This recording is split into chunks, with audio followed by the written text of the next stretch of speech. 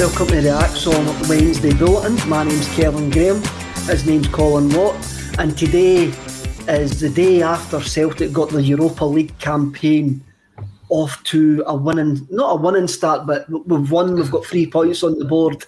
We're feeling good about ourselves, Colin, today. You were one of the 50,427 that were at the game. Tell us, what was it like? First of all, I've got to say, and just before we go any further, there is a commenter that we've seen just before we started today, who is called Stephen McGonigal. I just want to bring this up. He just says it's his last day on ACSOM for him because he goes into hospital tomorrow. Hopes to see you all very soon. Well, on behalf of everybody here at ACSOM, Stephen, we do wish you the very best, and hopefully you won't be in for too long. Definitely, Stephen. Yeah, first of all, crowd-wise, I was amazed. I was absolutely amazed at the amount of people. That's 50,000 sick notes, empty classrooms, empty offices, full pubs. The traffic was horrendous. It was just like a traditional European night at Celtic Park, except it was still bright. And the funny thing was looking down, I'm in the kind of top tier, and I looked down onto the main stand in the old jungle, and you look down and you see when the sun comes in and everybody's like that to try and look onto the park. That was sunshine during a Europa League midweek game. It's incredible. But fair play to not only the fans but to the players. I thought it was a fantastic performance, second half especially. We created that many chances that it was 2 going on 6 or 7, and we should have buried at least a couple of them. But also I hope this sends a message out to the likes of UEFA, and I think the banners yesterday were very apt to the fact that, yes, okay, just because we've done it once doesn't mean we'll do it time and time again, but as the story goes, over and over we will follow Celtic, and we turned up in our numbers yesterday and the team done us justice. Unless you're like me, who's having a pretty pointless protest when you get 50,000 turning up at 3:30 on a Wednesday afternoon, but then I'll stick with my principles and I'm not going to go back on that until my club starts showing until there's change within my football club. The Green Brigade banners were spot on, eh? They were really, really spot on. At 3:30 on a Tuesday afternoon is not on for UEFA. The fact is, they made us feel like the black sheep of the family, saying you can't play at the same time as the Champions League. I just think that was absolutely shocking, and it shows you how much contempt they've actually got for their own competition, Colin. Yeah, it doesn't make any sense. I mean, you look at the way that BT treated the game yesterday. BT Sport 1, BT Sport Ultimate, they put so much attention on a game which normally wouldn't get it because of the way that the kick-off times are. And I've got to say congratulations, as you said, to the Green Brigade and to the boys group for their banners before the games yesterday. I think both of them hit the nail right in the head. Look, UEFA, we're probably going to pick up another fine for that, but it's absolutely deserved. The fact that we've made so many people take a half day at work or take a day off work. I'm sure they're not complaining after the result yesterday, mind you, but it's such an inconvenience to try and play it just so we can fit it in, just so that you look at the Champions League last night, right? Some great games, but they played 2 of the games at 5:30. There's only 6 games in the evening. What is to stop one of them games being the nighttime game? What stopped us being the nighttime game yesterday? It is ridiculous. I think there's a Europa League game taking place tonight as well. I think Leicester are travelling to Moscow. So, right, is that a 5 o'clock kickoff? Is it? Something like that. But surely there was space in the schedule to include Celtic last night. It was pathetic. I mean, when would you ever see a big team like? And I'm not saying that Celtic's not a big team. I'm just saying the likes of a Real Madrid or a Barcelona or a Bayern Munich being told to play at 3:30 just because that's when it suits the schedule. There's not a chance that would have happened anyway, Colin. We know that question would never have been asked of a Barcelona, Liverpool, Man City, any of those elite clubs. We'll have to have a look at the performance yesterday. I was going to actually say something else, but completely went right out my mind. It was something about the crowds. I'll come back to me. I'll probably shout it back in. I will shout it back in. The tagline today is, are we witnessing the evolution of Ange Postecoglou's Celtic? I says on the post-match yesterday that everything that I've said before was wrong.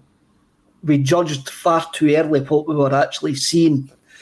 It was almost, we're actually seeing a controlled performance now from the Celtic from the Celtic team. And Paul asked me a couple of weeks ago on one of the podcasts that we actually did on a Saturday, one of them impromptu podcasts that we actually did, what was Ange Postecoglou trying to implement? I think we're actually now seeing what Ange Postecoglou was actually trying to implement. And everything we've commented on before and tried to measure before is now looking a bit stupid. I think my comments, looking back on my comments, they look a bit daft now, because as we're progressing, we're actually seeing what this team, what Postecoglou is trying to bring into this actual side. And this is getting backed up with the players, Colin. Because post-game yesterday, Joe Hart was asked, are you being more pragmatic? And what Joe Hart actually says was, no, we're just doing what the manager's asking us to do, and we're just doing it better. And Callum McGregor was asked, he says, no, it was always meant to be more controlled. So if you take those comments, what we saw against Dundee was like throwing a baby in a swimming pool and asking it to swim to the side.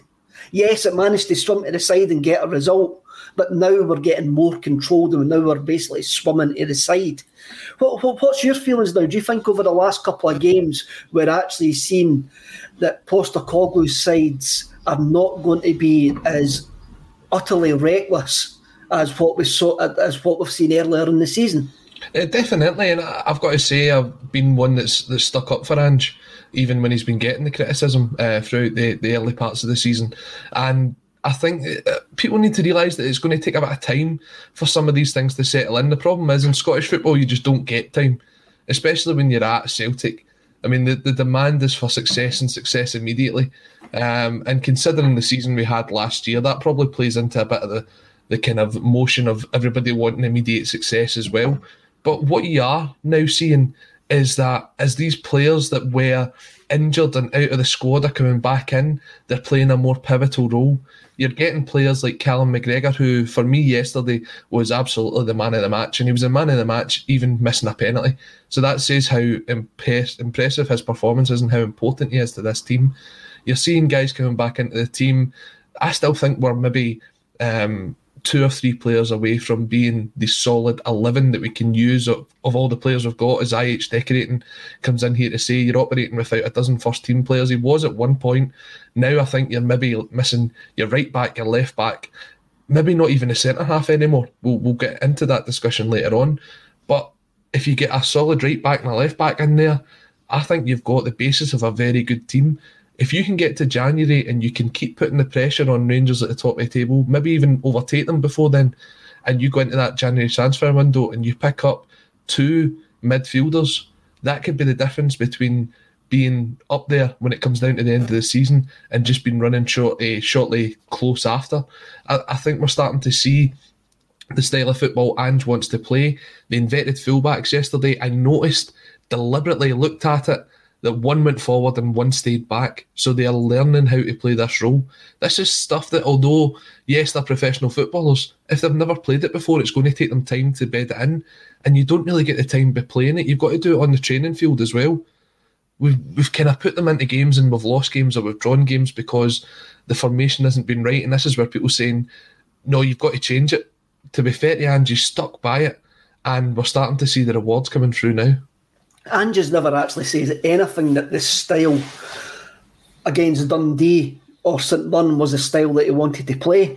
And I think you mentioned the inverted fullbacks there, Colin, and the famous still, which appeared all over Twitter, I called yesterday. I went, well, that's the 2 fullbacks making an error. That shouldn't be the case. And I think the players have now are starting to put up their hands going, no, we're just starting to understand this more and we're starting to do this better. As IH Decorating rightly says, we were operating without a dozen first team players.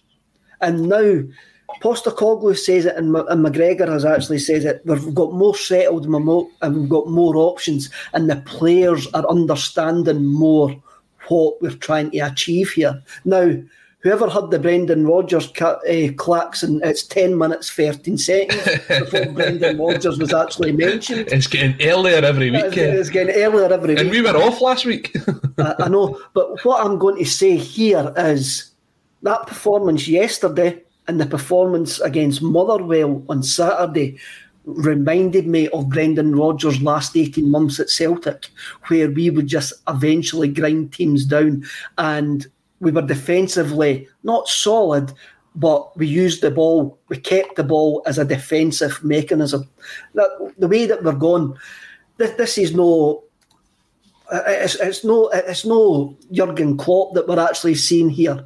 We're actually seeing a version of Ange is just a version of Brendan Rodgers. I'm seeing, if this is the way that the team's going to go, the possession based, then I'm seeing a lot of I'm seeing a lot of similarities with Brendan Rodgers. But I tell you what, if Ange has the success that Brendan Rodgers had, then nobody will be complaining at the end of the day.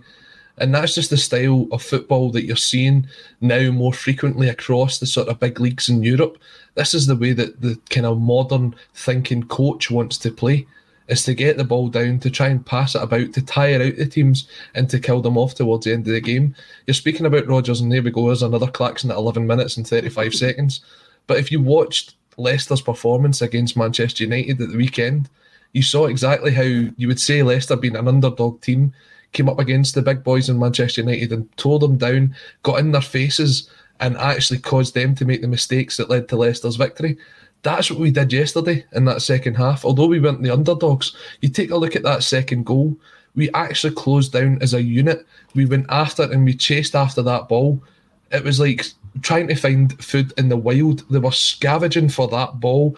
They closed it down, we won it back, and we took the chance, maybe at the second or third opportunity from Turnbull, but we did take the chance. That's the kind of football that you want to see at Celtic Park, the football that gets you off your seat and you see the team actually coming together and working together. That's something we haven't seen at Celtic for the last 18 months, in my opinion. What I'm going to say as well, Colin, you're talking about that scavenging in the 80th minute, 82nd minute. At the start of the season, our legs had gone after 60, 70 minutes. Mm-hmm. And I think we've had in him. The fitness has improved, but I also reckon the way that we use our energy has improved. Because we're not going at it full pelt from the start of the game. There's a measured approach now. And I don't think that's been an instruction from Postecoglou. I think that's just the players learn. I think Postecoglou always says this is the way that we're going to do it, but the players maybe misinterpreted it at the start, and now they're learning more and more what they're meant to be doing. Mm-hmm. We're actually beginning to see the fruits of that message. Every day there's going to be an improvement. We're going to need to say this. Trust the process, eh? Mm-hmm, absolutely. And I think people who were originally saying, yeah, I don't know if this is going to work. I think the last couple of games, especially like the Aberdeen, the Motherwell, and that game last night, I think people are starting to buy into it. And that's the thing. The manager does have to put results on the table for people to start to get behind them. I mean, you can take a look at what's happening up at Aberdeen. They're playing some great football, but they're getting beat every week. I mean, they even get beat off Dundee at the weekend. They're talking about Stephen Glass going. Do they trust that process, that Stephen Glass can turn that around at Aberdeen? Well, he's got to start putting the performances and start getting the wins for the fans to get behind him. And that was what's happened at Celtic. Celtic have now got the wins. They've won the last two away games. They've won the game in Europe. And the fans that were originally sort of on the fence are starting to go, right, I can buy into this now. And that's what we need as we continue forward into this season. I think results do butter over things. I do, but a lot of the time, as I'll go back to the conversation I had with Paul, I couldn't describe what he was trying to implement. And since Aberdeen onwards, I can now actually see what he's trying to implement. And that's all down to the players. Mm-hmm. It seems to me that the players have now understand more, have got used to more what they're actually trying to do. And I do also think getting Callum McGregor back in the middle of the park has helped us immensely. We've got nobody at that football club that can replace Callum McGregor. No. No, and that's something we have to look at in January big time, because he's so versatile for us. He played that number 6 position yesterday, the defensive holding role, and I thought he orchestrated the midfield very well. He then had the 2 10s up front in Turnbull and Rogic, and you noticed maybe the first 50, 60 minutes we couldn't quite link up the midfield and the forward line. But then you take a look at when Near Beaton came on, and you don't want to be turning to Near Beaton every week, because you know he's kind of guilty of the odd unreliable performance. But when he came on, Turnbull sort of moved into the number 8 position, the box-to-box midfielder, and that's when we started hunting in packs. That's when we started closing them down. We can't really do that without him being in that role. So if James McCarthy, who was missing yesterday for whatever reason, I still don't know why he's not in amongst the squad, if he's injured or what it is, if he's not the answer at number 6, we need a defensive midfielder brought in there so that we can utilise the best out of Callum McGregor. And we need someone very similar to him to come in as well, because he's not going to get through the rest of the season without injury or without suspension or something like that. And we can't afford to not have that box-to-box midfielder in the team. No, we don't. You're right. That's an obvious weakness in the squad. That we have got nobody to replace Callum McGregor. I think as well we've still maybe got a bit of doubts, and even Postecoglou has doubts about the access of Rogic and Turnbull as well. Postecoglou's been very, very open, saying I'm going to need to rotate them, but I haven't had the options to rotate them as well. So stuff that we've been saying on this, and stuff that's been getting said on other Celtic podcasts and written in the Celtic press as well, Postecoglou knows himself that there's still deficiencies in his side, but he is going to be really, really pleased over the last couple of weeks of the performances. I know that he places a lot of emphasis on the performance as well, rather than the result. Well, he does actually. Again, that's me buying into the narrative that people want to actually. He knows that he needs to win games, but what he's actually saying is, if we get a performance, we will win games. It's like what he says post-match yesterday. We defended well. I was pleased that we defended well. Sometimes clean sheets, you can get a clean sheet and not defend well. Yeah, I mean, what I think you're seeing now is consistency in performances across the team. I think when you look at it, he's talking about defending well. I thought Ralston played okay yesterday. What he did is what he does best. He kind of put his body on the line. And by the way, before we kind of gloss over this, he got yellow carded for standing up for his teammate yesterday. And that is so important to me, that we are actually seeing that players are fighting for each other. I'm not saying physically fighting for each other. I think he was a bit daft to kind of throw his arms about and get the yellow card. But the fact that he stood up for his teammate, that's something we're not seeing. This is where you'll see the kind of team coming together, as if they start to do that for each other. But he made an important block. He kind of distributed the ball pretty well. Cameron Carter-Vickers, to me, he's one of those players, and I think I've said this to you before, when you see a lone player, you think, are we just developing him to move him on? Is he really got his heart in it? He just looks like a Celtic player to me. He just looks like a Celtic player to me, and I think if we've got the option to take up that sort of whatever it is that we need to pay for him in January, you've got to do that. Starfelt, for me, had his best game in a Celtic jersey last night, and that was even picking up the yellow card. I thought he used the ball sensibly. He didn't give the ball away as frequently as he previously has done, and he looked far more composed on the ball.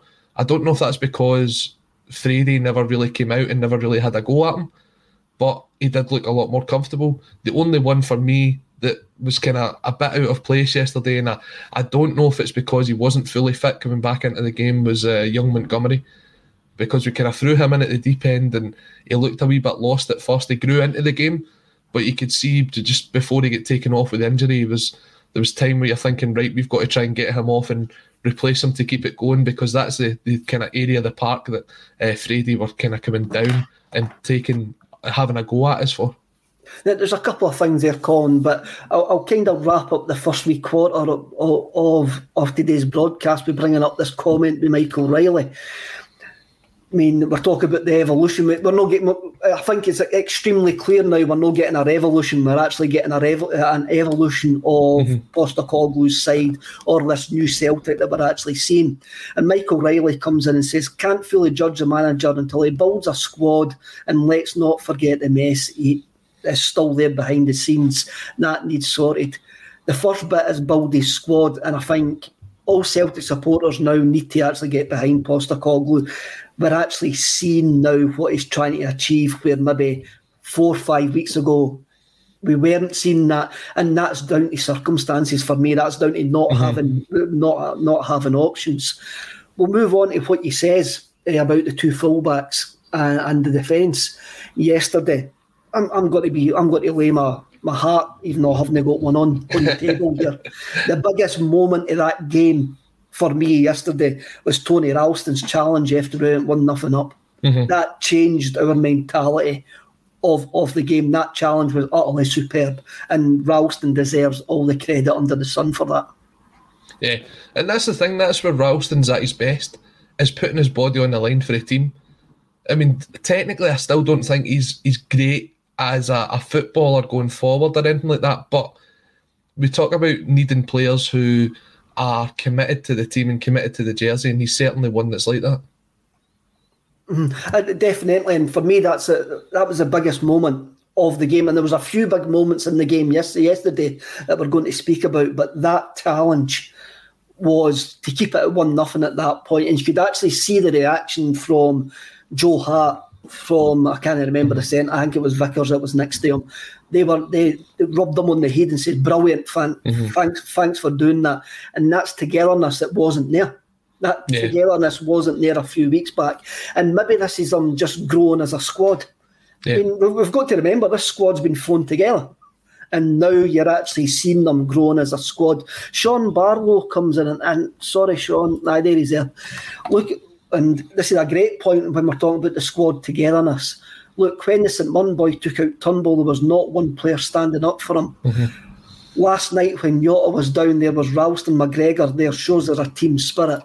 That team spirit is coming, and it has been coming for a couple of weeks. And again, we have to go back to what Postecoglou says. He says the guys are still bedding in.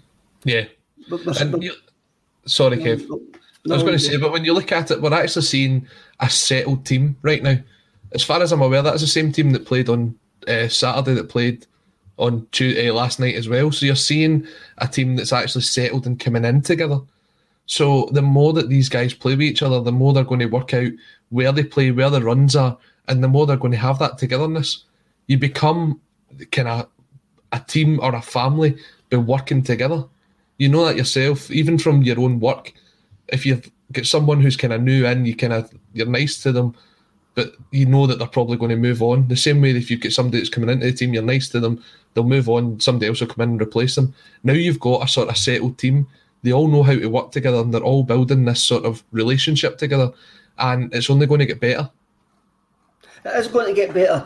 And you mentioned other fullback, Montgomery, obviously never played against Motherwell on Saturday. Yeah, that was the one change. It was Bolly out, Montgomery in now. So Montgomery didn't play. He came on yesterday, and for me, as you say, he looked a bit lost in the first half. Done superbly well for the penalty kick to get the penalty kick. Yep. Played a big part in the first goal to play the 1-2 with Jota to get him out. I reckon Ange knew he was going to get a 60-70 minutes out of him yesterday, and that's all he was fit for. But he trusted the young lad. He trusted the young lad to give him that and not to let him down. And I don't think he let Postecoglou down yesterday. No, I don't think so either. I mean, you could see he wasn't up to speed right from the word go. I think there was one in the maybe 25th minute or something. He went to take a quick free kick and it ended up with Ferencvaros getting the shot away on goal because it was given straight to them. But he didn't chuck it. He kind of kept his head in there. He always was looking for the ball. He wasn't maybe as confident as he previously had been in taking the ball forward. But as you said, if he's only fit for 60, 70 minutes, then you're not going to see 100% out of him. But what Montgomery's got to look at here is he's been a sort of benefit of the way that the team was previously run last year. You take a look at the reason why Bolingoli, who played at the weekend, wasn't playing yesterday, because he's not in the Europa League squad. Why is he not in the Europa League squad? Because we've got a lack of homegrown players, and that's why players like Bolingoli have to step out, because we can't put in these homegrown players to allow us to bring in the foreigners into the list. So when you look at it, Montgomery's stepped up and he's took his opportunity, and now you're getting into it. Hopefully, fingers crossed, he's not too badly injured. He did look as if he was kind of taking a sore one. But you're now sitting going, Bolingoli, Montgomery, Taylor when he's eventually back fit, and then Scales, who I thought played pretty safe yesterday when he came on. You've got 4 options at left back. Not one of them's maybe a standout, but probably the 4 of them you could turn to and ask them to put 90 minutes in. If all 4 of them know the system and are disciplined in the system, as we've already talked about, the inverted fullbacks, and against Motherwell, when you look at the heat map, it's very clear that Ralston was the one that was further up the park and Bolingoli was sitting deeper. Yep. And that was something that wasn't happening earlier in the season. So if your fullbacks understand the system, then they can come into that system and play. That's not to say that they're going to be the long-term answer as the left back, but as long as they understand their job for that 90 minutes, then they can come in and do it. We can criticise, we can surmise or make rash predictions of the future of these players, but Postecoglou's got 4 to choose from. One of them's injured. One of them comes in every so often when there's nobody else there. It's quite obvious for me that Liam Scales is getting broken in gently into the team, making the step up from Irish football. So that leaves Montgomery at the moment as a 19-year-old kid who's came through the academy, is there by default, but he's also there on merit for me, Colin. Because, and I think that was proven yesterday that Postecoglou went at him, I know that you're going to give me 60, 70 minutes. Go out there and do that, and we'll see what happens after it. What I'd like to see, though, is when we have got the likes of Taylor, Bolly and Scales all fit and available for that left-back position, I would like to see Montgomery given the chance to play further forward in his more natural position. Now, I know Jota, when we'll get to Jota in a minute, and he's been outstanding so far. In fact, if we've not put that £6 million offer into Benfica this morning, then we're far too late. But you're not going to get 38 games out of Jota. You're not going to get 38 consistent games out of Jota. You're going to get maybe 20, 25, and that's going to be brilliant for us. But he needs somebody else out there. And Kyogo, you feel as if you've sort of wasted him when you put him out wide. So with Johnston coming back in, when Montgomery out there, it's just adding the options and adding depth to the squad. We're not saying they're going to be the sort of number one player, but just having that option that you can turn to, that if Jota's not having a good game, you can turn to the bench and you can say, right, Adam, go on and give us 25 minutes. And you saw what he done when he was pushed further forward up at Pittodrie. So the ability's in there. It's just having that extra squad, those extra options, that when the game's not going for you, you've got someone to turn to. Definitely. I'm going to bring in a comment with William Kennedy here and about perceptions of the Celtic fans. And he says, after the Hearts game, Celtic had 6 wins in a row. We only have 3 wins in a row now. The perception of some Celtic fans for this season is very confusing. What I'm going to say for me for that's a great point. And he brings up that we had earlier on this roller coaster ride, we were up there and we were scoring goals for fun. But I think these 3 wins are more important because, one, the transfer window's shut. And we're now left with what we're going to have between now and January. This is more a Postecoglou side that he's been left, that he's worked with. Mm-hmm. And after the horrendous run that we had in September to the last international break, I think these 3 wins have actually shown more that we're going in the right direction than those 6 previous wins. Yeah, and I think the importance of that international break will come back later on in the season, where you've had not as many players going away for international duty, and they've not been travelling too far. I mean, you look at Scotland, the furthest they had to go was about 300 miles up the road to the Faroe Islands, so they didn't have that long travel. What I was most impressed with was Rogic, after travelling out to the Far East, coming back and putting in a great 90 minutes against Motherwell as well. But the time that some of these guys like Giakoumakis and Scales and other players like that who have got with Ange and understanding Ange's system, the guys like Montgomery and Ralston as well, that'll benefit further on in the season, where they maybe were playing 3-4 games a week and couldn't get that special one-on-one training with them. They now have that international break that they can do that. And the one in November that's coming up, I think that'll be pivotal to see how we go from then to January, to see what kind of players, because you're expecting the likes of Chris Julian, James Forrest, guys like that to be back in. So they won't be going away with their national teams. So you've got that time for them to work with Ange and to understand Ange's philosophy and how they can fit themselves into the Celtic team. And that could be very important going forward. Definitely. AJSC Technology videos comes in. The AZ Alkmaar result was superb, but the last three have been on another level because we're under big pressure and playing catch up in the league. That's an extremely decent point as well, that as the season develops and the story develops, everything gets more pressurised and we put ourselves under a bit of pressure falling behind in the league. But now we seem to be going in the right direction. And as you say, Colin, we're looking at a more settled side. We're looking at the more options. But it doesn't matter how many options that we've got coming back in. The man Jota is undroppable, eh? At this precise moment in time, the man Jota is undroppable. Yeah, and I just want to clarify, because I've seen a couple of people saying in the comments, he's 20 odd, why can we not get 38 games out of him? You probably will get 38 games out of him. What I'm saying in the likes of is, you're maybe only going to get 25, 30 great games out of him. You're not going to get every single game where he's going to be outstanding, because that's just not the way that football is. You don't get someone who plays 38 brilliant games week in and week out. Even Messi and Ronaldo have bad games. Jota's going to have some bad games, and what we need is the option for someone to come in and take him off after 60 minutes and turn to an Adam Montgomery or a Mikey Johnson and say, look, change the game for us. But at the minute, he is undroppable. And he's so flexible, because he looked good on the right yesterday, he looked good on the left, he looked good coming through the middle, and that is going to confuse so many defences this season, because they'll have him lined up to play on the left, but the next minute you'll see him on the right hand side and the guy will go, who's marking him? That fluidity in the forward three is going to be impressive for us. The fact that he came back yesterday and he picked up the ball in the left back area for Kyogo's goal, then played the 1-2 with Montgomery, and the ball, there's a clip doing the rounds which is from a unique angle which is right behind him when he plays that ball to Kyogo, and it's like a nine iron he plays the ball with. It's like a little dink, and it goes.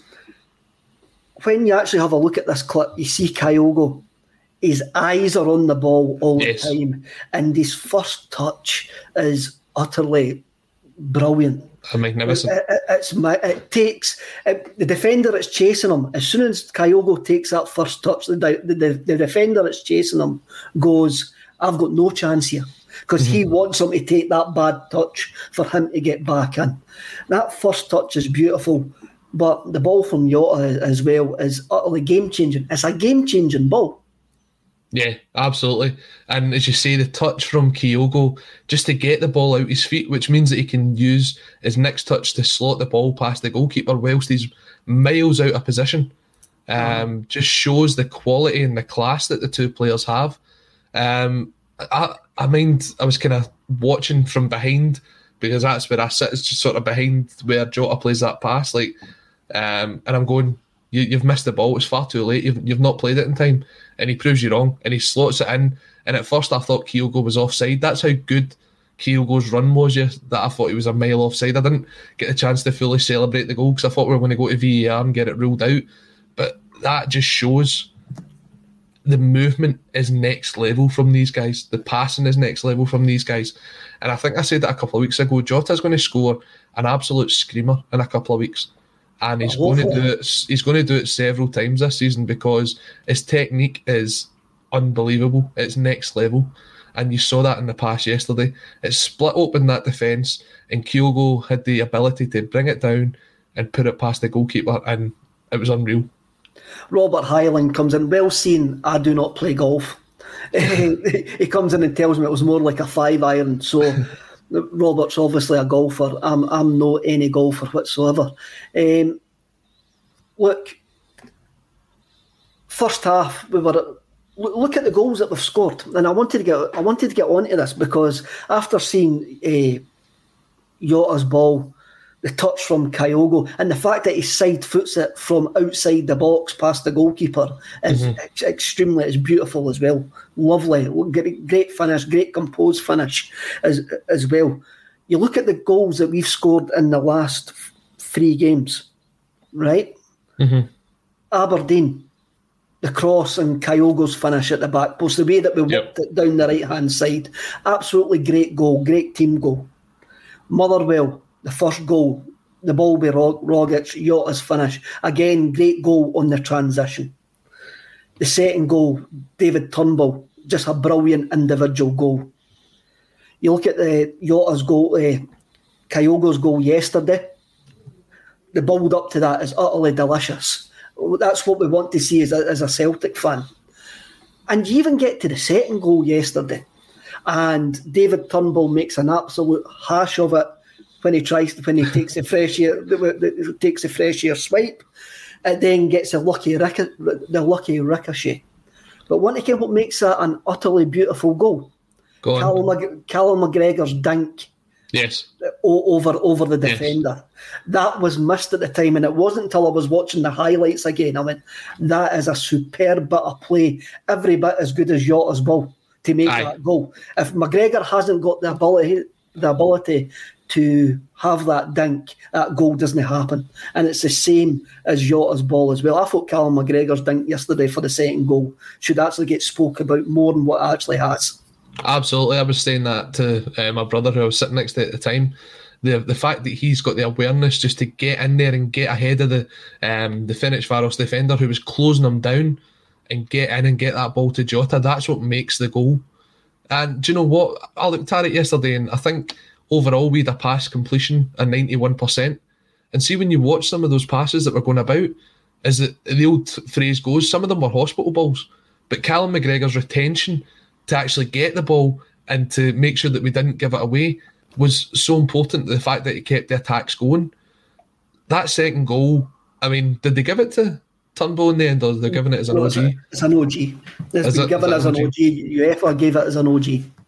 I mean, considering they gave Salah that one last night, I'm kind of disappointed for Turnbull. Look, it was, for me, it was the closing down, because we had the ball and Freddie had a throw in basically just at the corner flag a minute or two before that, and we actually just came in as a pack and we closed them in the way that the teams actually do for us, because Celtic at throw-ins aren't the best team at trying to kind of play the ball out, but we closed them in and we went as a team. Everybody knew who they had to close down. They done their job correctly. McGregor steals that ball, flicks it to Jota, and then they've got the awareness to put the ball across. And Turnbull, he's got to try. You think he'd scored it the first time, but we'll take the second goal. We'll take it however way it goes, and then we'll maybe get to the chances that we should have scored after that.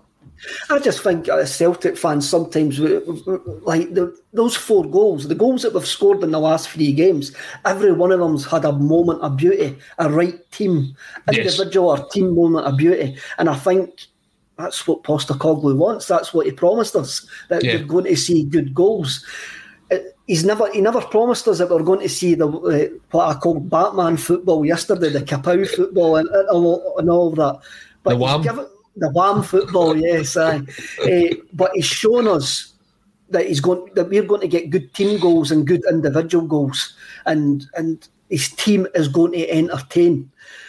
Whose news comes in and says David Turnbull, it was officially a step over to mystify the goalkeeper. I think it mystified himself as well. It mystified Georgios Giacomakis behind him, because he was going, what's going on there? Where's other? I think it was David Riley says Jota done him out of £70 by missing that chance. I saw that in the final whistle. So hopefully Jota makes that up for him soon. What did you think about Giacomakis when he came on yesterday? He looked a big handful, didn't he? And I was really impressed with the way that he was able to bring the ball down in his chest. And that one where you saw that he's got the eye for goal because it was the spectacular going for the overhead kick. And then there was another one where he squared it and he probably should have took the shot on himself. He is someone who's going to take a bit of time to bed into the team, but he does look as if he'll be a good option and a good alternative depending on the kind of game that you're playing. Poor David Kelly there missing the sitter. David Kelly. So, David, you'll need to let us know if it was Jota, because Turnbull had one and then the penalty as well. Was it Jota? We need to know that. He's putting all his anger onto the last person there. It missed the last chance. Here we go. Paul O'Hare comes in. I had Kyogo in 2-0, so happy days. Happy days indeed. We've got to be happy for our fellow Tims that beat the bookies at times. Absolutely. Hopefully David's day will come when that happens. Now, that's if you're into a gamble. Remember, gamble responsibly. We need to make sure we get that message over. Friday couldn't handle Giakoumakis when he came on yesterday, could they? No. And do you know, you kind of put the comparisons out there with the former Greek forward that we had and the way that he used to turn up in the big games. I remember when he used to play against Rangers, and when he'd bring the ball down in his chest, he would have the kind of whole of the park to find his pass. And that was almost the way that Giakoumakis came into the game yesterday. He was linking up so well, and that you could see he's got the ability, and the kind of moment that suggested that to me and suggested that he will be a handful going forward was, do you remember when Celtic were coming out from, I think it was the Frady corner, and it was the kind of link-up play between Jota and Giakoumakis, and they'd 4 around them. They were not the favourites to get through that, but the two of them kept the ball, and I think Jota eventually won the free kick. That suggests to me that he's going to be able to link up with the players that he's got there, and he's going to be that sort of physical player that teams are going to hate coming up against. Not just because I've said it, but Ryan Kelly, Adam West, Batman football. That sounds better than Ange ball to me anyway. That was a term I banned a couple of weeks ago from myself anyway. Yes, Giakoumakis seems to be the option that we're going to bring on when we want to go long as well. Because he can hold the ball up. And we had a discussion off air, and this is a great time to bring it in. Sometimes our crossing is going to nobody. And Giakoumakis looks like that type of player who is going to get on the end of things in the box. Yeah, definitely. And I think you're now seeing that with Ange turning to him instead of a Yeti, that he's sort of worked his way up the pecking order as well. I think on Saturday he was the one that came in, and then last night as well, when you've also got that option there. So we're now saying that Giakoumakis is your backup striker, and he's obviously doing the stuff in training to get him into that, because we've not seen it on the park apart from the sort of 15 minutes last night. So that's hopefully a good sign that over the next few weeks we'll see him get his first goal and go on a bit of a run from there. As you say, the crossing, yeah, that's one of the things that I think we need to work on. Although we're getting fairly decent crosses in there, then you're playing it into a guy like Kyogo, who isn't the best in the air. He's better with the ball at his feet. Most definitely better with the ball at his feet. There's nobody sort of following in as a second player. If you've got Giakoumakis in there, then that's probably a far better option. The best crosses you can put into there is probably when you play it low and hard across the box, and Kyogo or Abada or someone else like that can get in front of their man and put it into the back of the net. Very similar to the goals that Abada scored this season, the goals that Jota scored against Aberdeen, and the one that Kyogo nearly scored last night. Definitely. Monty, the currency that any Celtic striker gets measured in is goals. And a couple of weeks back, I was willing to give Ayeti time to prove himself. He scored the 2 goals against Ross County. Never done much within the game, but since then he's proved to be an empty jersey. Monty comes in. Giakoumakis has got to start scoring goals. He's a Celtic striker. That's what we expect Celtic strikers to do. But then Sean comes in straight after that. And then this is a really good point. We've all seen Bayo, Bangura, etc. come on as a sub trying to make an impact. And the big Greek striker looks so much better in that than so many of the Dutch strikers we have brought in over the years. Yeah. I'm going to expand on that, if you would allow me. That's because he's came for a better league than what Bayo and Bangura have come. And he's scored 26 goals in a league which is a decent standard, which is the Eredivisie. Yeah, I agree with you, and I also think that he plays that sort of football that suits Scottish football. Like, see, when you look at the kind of video clips before players sign, and you see a Bangura or a Bayo or someone of that sort of ilk, they don't seem to play the style of football that Celtic do. When you saw the way that Giakoumakis was playing for Venlo last season, there's crosses that he was getting on the end of, the balls that was getting slid in behind. That's the way Celtic's been playing this season. So we're actually buying someone that suits the system instead of just buying a project that we hope we can turn them in and get them to play the system we want to play, because that's not been working for Celtic. It hasn't been working for Celtic, and us as a Celtic support, we've been used to Dembele, we've been used to Edouard, who have came out, got involved, ran from the halfway line, caused utter havoc when they've got the ball. The way Postecoglou wants his striker to play is, you stay in the middle and get on the end of crosses. You might not be involved in the build-up play, but I want you in the middle. I want you scoring goals. And I think we could actually be having this conversation about Giakoumakis. He'd never done much, but he scored 2 goals. Yeah. Like the same with Kyogo. Everybody's saying Kyogo's having quiet games. That's because we're not creating the chance. And for me, it's the way that we're set up. It's because your centre forward is probably going to go through spells where he's not involved because we don't give him the ball quick enough and we don't create chances for him. And I think we, as Celtic support, have got to learn to change our perception of what we're expecting our centre forward to do in this system. Yeah, and when you look at it, Kev, when was the last sort of backup or second striker that you could turn to that was going to get you 15, 20 goals at Celtic? When have we had a guy like that? Everybody's always been a number one. Even when you had the likes of Lee Griffiths and Moussa Dembele up front, Griffiths maybe got 15, 20 once. It wasn't as if it was consistent, and that's what you're looking for from a Celtic striker. You can't just rely on someone like Kyogo to score sort of 20, 30 goals all season and then have the backups coming from James Forrest or someone like that who's been banging in the goals over the season, the last few seasons. You need a backup striker or a number 2 striker that you can say, right, if Kyogo's not going to score today, Giakoumakis is going to score today. Mm-hmm. That's what we've not had at Celtic for a long time.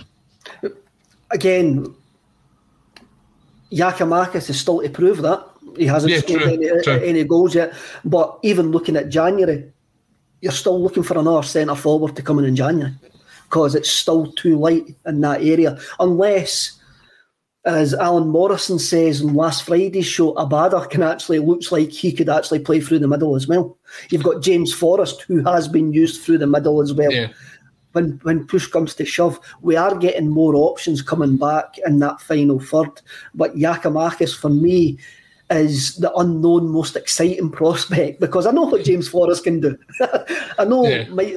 Also, you've got Mikey Johnson as well. Who this is a big few months for Mikey Johnson. He has to keep himself fit and he has to start making an impact, or it could be a case of what if with Mikey's Celtic career. We've been saying that now for a while with Mikey Johnson, and I thought he was effective coming off the bench yesterday. He played a nice ball through as well, and he was determined to get on the ball. And that's the sort of the thing you want to see off Mikey Johnson, because his talent it's not up for debate. He's got the talent. We saw it when he's came through. He's scored important goals for Celtic in his short career that he's had so far. But keep him fit and get him involved more frequently, and we can see what we can get out of him. There's always been this sort of, he's the next big thing, and whether it be through injury or he's just not been picked, we've not seen it. So now it's time for him. He's not a young boy anymore. He's 20, 21. He's been in and around the Celtic team for a number of seasons now. It's time for him to step up and say, look, I'm Mikey Johnson, I'm number 19, and I'm going to be playing week in and week out. Again, and that's not us not being, as you say, what I says there, this is a big couple of months for Mikey Johnson. He will be telling himself that as well. He'll know that himself, sitting in that dressing room, having a look about, having a look at the options, the forward options that we've actually got, and going, I need to start making a mark at this football club or my Celtic career could slip away from me. And that's not been disrespectful to the player. If the player will know that himself, Colin, He's got to know that. He's got to pick up on that, Aye, absolutely. I mean, you saw things like that before. With sort of certain players that you see coming in. I mean, Liam and Ewan Henderson are the two for me that you think they had so much talent. You've seen it. They did play games where you're going, they're guys that could really be mainstays in this team going forward for the next 5-10 years. And then whether it be the fact that they don't get given the chance or they just sort of give up and they go elsewhere, you're sort of losing that. And I'm not having a go at the likes of like Liam or Ewan's still here, but the likes of Liam Henderson, he's went on to have a fantastic career over in Italy, and it just maybe wasn't the right fit for him. But the players that's coming through from the youth system, there's very few and far between that have got that mentality to say, I'm a Celtic first team player. You've got to believe that that's gone in Ewan Henderson's mind now, looking at his brother. Mm-hmm. And he's seen himself at Celtic going, this is no working for me here, but my brother has proved he can move away and have a successful career, and maybe he's not fully invested now in his Celtic journey. That he's already looking at his next move to be the best move of his career, and that is not a slight on the lad. No, not at all. It's a lad's employment. So, again, if he's a sensible guy, I would hope he's been having those thoughts and talking to his brother, and his brother going, get yourself out of Italy, develop your game. This is going to be a good crack for you. I've heard Stephen O'Rourke's comment up for a wee while now, and he's saying, receive my ACSOM hoops in the post today, lads. Over the moon with it. There's more. If you want to support the channel, you can support it by buying merchandise available at axom.net. Also to support it, that we don't just do Celtic stuff. We just didn't turn up here at 12:30 on a weekday, blether into microphones about the mighty Celtic. We've got loads of other programmes on the channel, and if you want to help the channel, give them a dig out as well. The State of Scottish Football at 6 o'clock every night. Switch off Radio Clyde and listen to these guys. The guys are absolutely fantastic. Our own Amy has got a Soccer Supernova, and on Sunday night they uploaded a video where she interviews Motherwell assistant boss Keith Lasley, the housewife's favourite, as Tam Cowan calls him. I found that interview utterly fascinating. Just the amount of managers that Keith Lasley's actually played under. Motherwell was like, it was a tick-off list of like, I actually forgot how many managers Motherwell have had over the last 10 years. They've been in a bit of turmoil, eh? It was a fantastic interview. This week she's got Kilmarnock, well, the guy who was known as Kilmarnock striker, Colin Nish, who she's going to interview. I got it right, Colin. I did get it right. She's going to interview him this Sunday. Also on the channel, you've got an unplugged session with Coochie Cash, which is fantastic as well. What a lad. He's a real bundle of energy. Get that watched. And I'm not going to promote my own programme, but you've got Scream of Celica with myself, or for Johnny Proctor, who speaks about Celtic and Dundee United between 1990 and 2000. I enjoyed the chat as well. And get on everything else we're doing. We're not just, State of Mind is just not a Celtic channel. We're catering for all your needs. So get on it. Thank you Definitely. very much. Get on. Oh, sorry, Colin. And I know you'll not say it, Kev, but I did watch Scream of Celica, and it's a long watch, but it's a long, interesting watch, and it's good to see we're seeing it from not only the Celtic perspective, but from the other perspective as well. Johnny comes across very well in it, and if you haven't checked it out yet, then do see Scream of Celica. It is on the channel, and if you are watching the State of Scottish Football tonight, then I will be on the programme as well, so anybody who's sick of my voice might not tune in. Double duty today for you. The reason the Scream of Celica was so long was because we done 3 games, and that was the only reason. Going forward, it should be a wee bit shorter than doing the 3 games, hopefully. But John, as you say, Johnny was great, and we have got fans of other clubs lined up to come on. So we are going to get a different perspective going forward. Let's look forward, talking about other clubs, let's look forward to St Johnstone. And through UEFA's absolute lunacy, we now have got a chance to put on pressure on Saturday. Yes. Because we play on Saturday at home against St Johnstone, not at the same time of the two Rangers who are at top of the league. We've got a chance to be at 5 o'clock on Saturday night to be 1 point behind Rangers, even though we would have played our games more. And that's the first time in a little while that we've got that chance, Colin, eh? Absolutely. And this is the thing that we were talking about last season. We never, ever put pressure on from the point of being behind. And now we've got that chance this year, especially starting on Saturday. Now, St Johnstone are going to be a tricky opponent because they were scudded at the weekend off a Livingston side who we've unfortunately been beaten by already this season. And we saw Effie Ambrose doing Effie Ambrose things. Oh, if anybody's not seen that, go and watch the SPFL highlights for that game. Effie Ambrose is next level, and it was his birthday the other day, so happy 33rd birthday to Effie Ambrose. He's only 33. I thought he was a lot older than that. So did but the hilarity in the defending that summed up Effie Ambrose's career. Now, as I said, they get beat 3-0 at the weekend. They're going to have their tails up to come here and have a go at us, because that's the way Callum Davidson's set up his St Johnstone team this season. You saw the kind of trouble that they've caused other teams in the league. But if Celtic go out there and play the way that Celtic can play, then you're hoping that it should be a comfortable afternoon. And we can see what it's like to maybe play a Giakoumakis through the middle after maybe 60 minutes, giving the likes of Kyogo the 30-minute rest so that we've got him fresh and fit for the game against Hibs next Wednesday, which will be a massive game for us. So let's get the guys in. Let's get a couple of goals. Let's freshen the team up. And the big question for me is who starts at left back on Saturday? I will go for Adam Montgomery.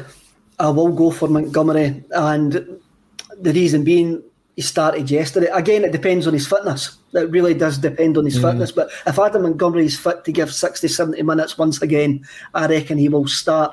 My worry about Saturday is, after the mess St Johnstone made of their home game there, they're going to be well up for this game. Absolutely. Absolutely. They're not going to give up mistakes as easily as what they did against Livingston. So we've got to be very inventive, very on the ball, very Verve-like.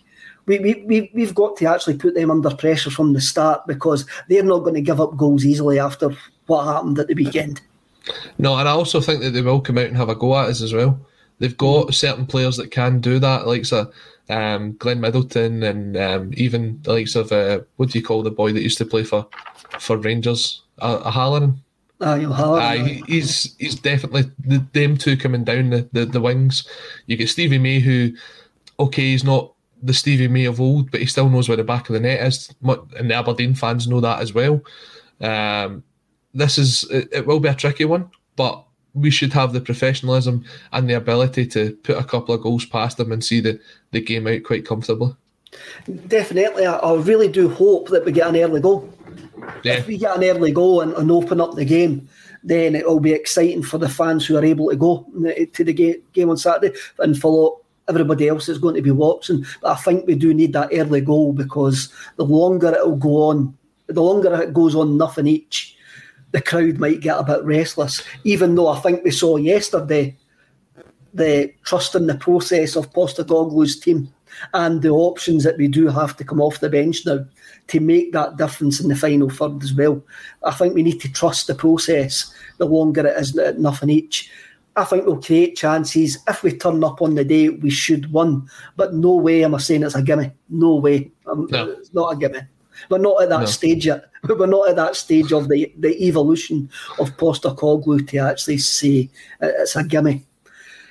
I think that will do us today, Colin. This has been great. It's been extremely positive after a great European win for Celtic. Thanks for watching. As I say, check out the other stuff on the channel and be kind to each other. See you all later.